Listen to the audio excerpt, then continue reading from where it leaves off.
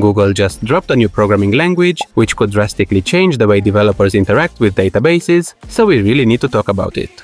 Mangle is a programming language built to handle the kind of scattered, inconsistent data you actually deal with in real modern systems.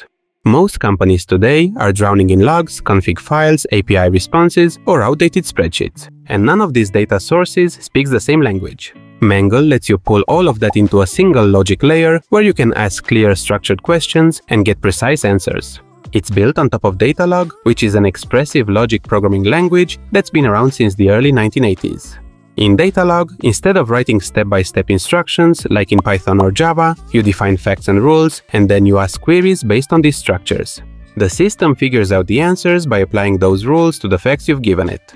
What makes Datalog special is its declarative, recursive nature. This means it can follow chains of relationships like family trees, supply chains, or software dependencies without you manually coding each step.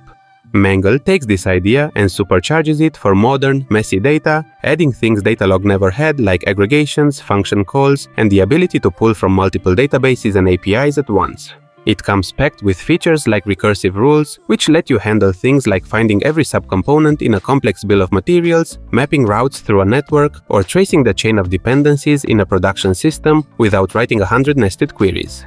And because Mangle can reach into multiple data sources at the same time, you don't have to normalize everything into a single database before you can work with it. You can query across your Postgres cluster, an API feed, and some random JSON dump from a deprecated service, all in one consistent syntax. This is the basis of an emerging and potentially disruptive concept called deductive database programming. The idea is that we get the tools that allow us to represent data in an uniform way, so we can bring in and consume information from various sources seamlessly. This approach has huge implications for use cases where information is scattered in different formats and systems.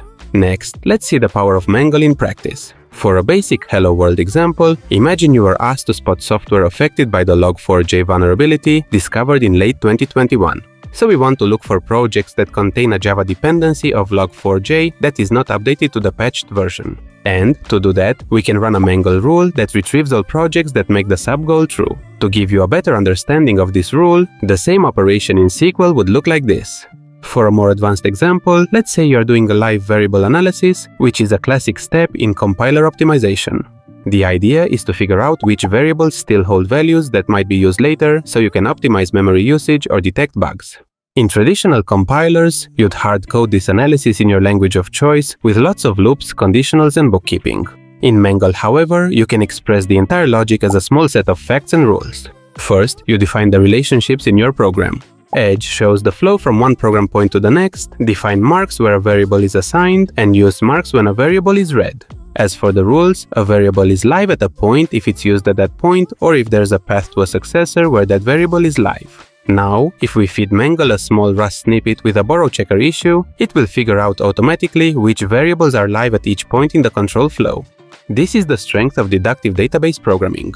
Whether you're doing compiler analysis, graph traversal, or cross-system data integration, you can simply describe what the relationships are and let the engine figure out how to compute them. But what's more interesting is that people have been exploring enhanced ways of querying data for a long time. Tools like Prequel or Apache Drill have all tried to make it easier to work across multiple data sources and express more complex questions. Prequel, for instance, lets you run SQL-like queries across different databases without having to manually move the data into one place. You could have a customer table in MySQL, transaction logs in Postgres, and analytics data in BigQuery, and still write a single query that joins them together as if they were all in the same system. But the difference is that tools like Prequel still operate in a query-first mindset where you send a request, the engine fetches and shapes the data, and you get a result back. Deductive database programming, and by extension Mangle, adds another layer into the mix. Now the data is analyzed, relationships are interpreted, and results are inferred. So Mangle is closer to having a reasoning engine built directly into your query language, which changes how you approach problem solving entirely.